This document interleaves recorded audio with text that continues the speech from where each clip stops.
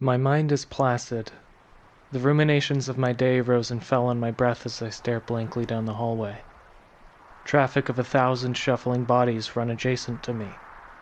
Cotton and polyester collide as I duck through the oncoming traffic and into the men's bathroom. I pull up my phone as I begin to use the urinal. A faint analogy of what a screen could be tells me, if you don't hurry up, I'm leaving without you.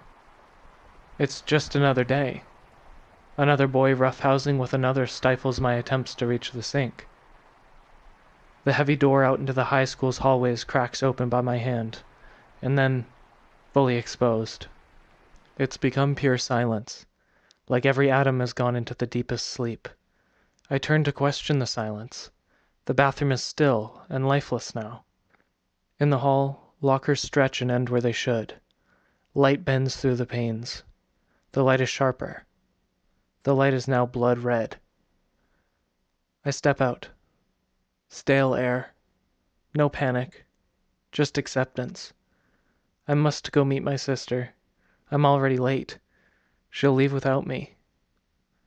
I cross the hallway and press through a windowed door as the old oak tree overlooks me. It's frozen in place. It's trapped in a plot between snaking red metal fences. Not just her, but everyone is gone. No cars remain in the parking lot. Everything is red. No sun coats the sky or blinds me. No shadows are born in this place. Just a stale, dull, blank red. An ocean sprawls out before me. A pillar of light splits it. A sun should be there, but it just isn't. Those red metal fences are my guide towards the asphalt. Where the symmetrical lot mirrors itself, a small plot of grass rests. The sound of crackling, like the pop of burning cedar, quietly splits the silence. An oil barrel, with its contents burning. Beside it, with arms stretched wide, black hair long past its shoulders. I see it. It stares. It stares blankly towards the sea away from me. It wears white cloth draped over everything but its head. The linens lick the stale air while wind lightly caresses orange flames. The wind touches nothing else. Not even me. I need to get home, I say to myself. The fences only guide me closer to it, and I need to pass by. I try the door, but it's locked now. I follow the fence towards the thing, my fingertips caressing the bare metal gently. My eyes train on it, never leaving the flowing black strands. I slowly shuffle closer to open air. First, the head moves. Slow, calculated, but only the head. It has no face. A deep, featureless blackness stares at me with a piercing gaze that no eyes could. Then, the body. It's floating over the grass. As if all at once, it moves towards me. Its torso and outstretched arms reorient themselves with its head. Its head starts shaking violently, rapidly. I pick up pace as all the fear of what is happening collapses in on me in a moment. My only choice is running towards it. The sound of a low, seemingly endless exhale erupts from its mouth, effortlessly encroaching upon my one and only escape. Each nerve in my body overstimulated as its presence slips past my neck, and I explode into the parking lot. Cornering where the school meets the main road, I sprint up the hill, and then, breathless, I stand almost triumphantly, bearing down upon the new view. The sea is blood red. The light is unmoving. The world is still faint and silent. I blink. There, upon the grassy hill below, it stands, arms stretched wide, staring blankly off at the sea, its hair lapping at the atmosphere. Its barrel crackles, still burns brightly. It floats.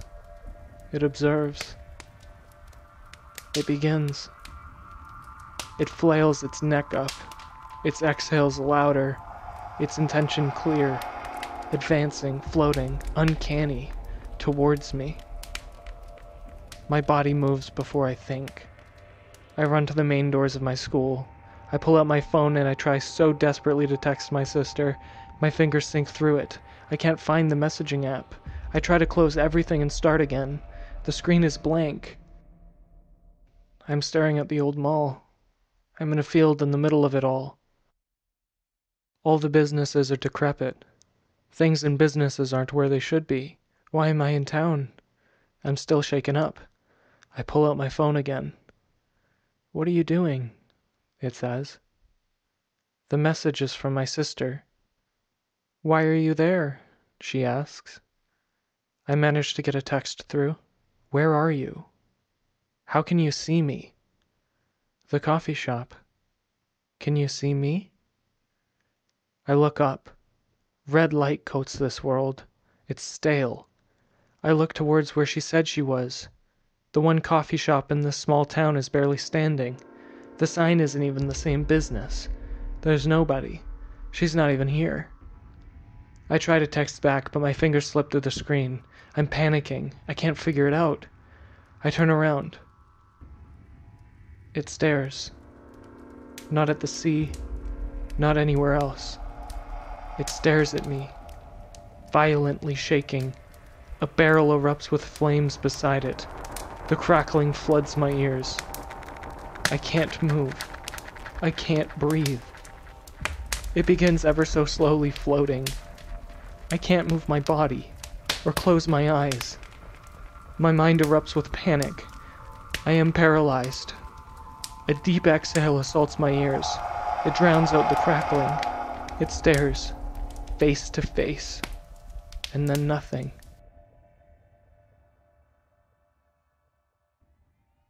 Lots of people say dreams have meaning. Even more say that they're meaningless defragmentations of the mind. Some people don't even dream at all. When I was born and made my character sheet, I must have min-maxed my dream attributes because almost every night I'm met with some of the most fantastical and outright gorgeous dreamscapes imaginable. I don't keep a dream journal on a regular basis because it feels literally impossible to document the feelings and situations I'm thrust into. As you might have guessed, that was a nightmare I once had. That nightmare messed with me more than any dream I've ever had in my entire life. I remember showing up to school, being driven by my sister, and stepping out into the patch of grass in the parking lot. Apparently I went white as a ghost. I'd woken up from it in a cold sweat and a panic, crying, after all.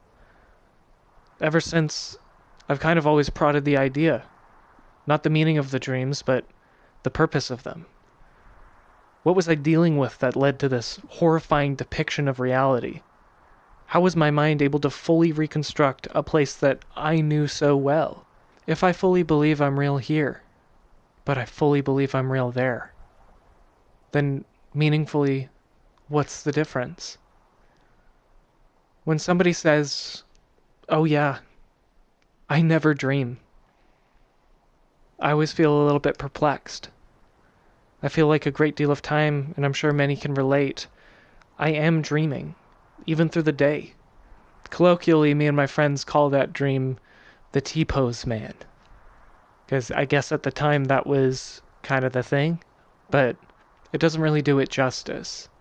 I mean, that dream actually changed my life. I'd never had nightmares like that before. And I still kind of don't, you know? I don't really deal with night terrors. But I do have a fear that one day that's going to happen again. The stuff I've been dreaming about lately has been beautiful. And kind of sad too. But like meeting somebody that was created in your mind that you'll probably never meet because they don't exist. Like, is the world inside your head, is it realer than out here? But yeah, tell me what you think about that dream. Tell me if you've had any nightmares that have absolutely shaken you to your core. I haven't had one like that since. And I really hope I don't. Not again. Never again. Maybe I'll talk about dreams more in the future, so I have a hell of a lot of them. But yeah, thank you for watching.